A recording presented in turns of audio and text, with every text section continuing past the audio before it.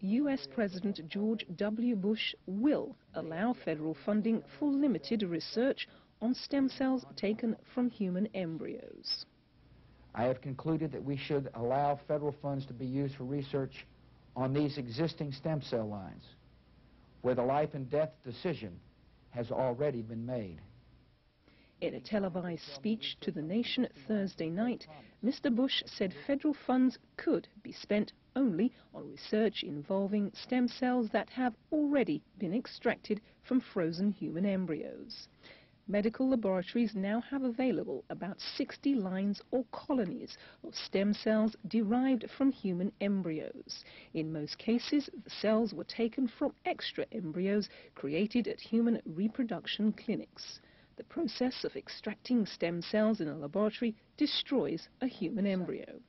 If they're going to be destroyed anyway, shouldn't they be used for a greater good, for research that has the potential to save and improve other lives?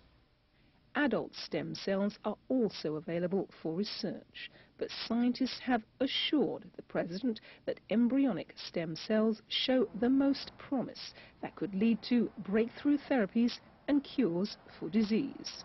Mr. Bush said his guidelines would allow American scientists to explore the promise and potential of stem cell research without crossing a fundamental moral line.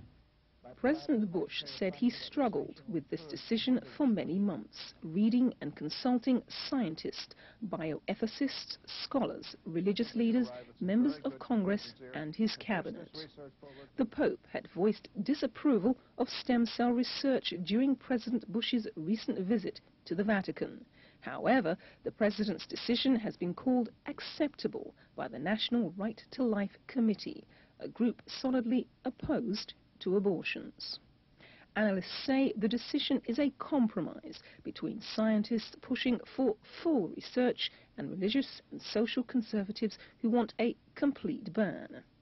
Mr. Bush said he would create a President's Council to monitor the research and recommend guidelines and regulations.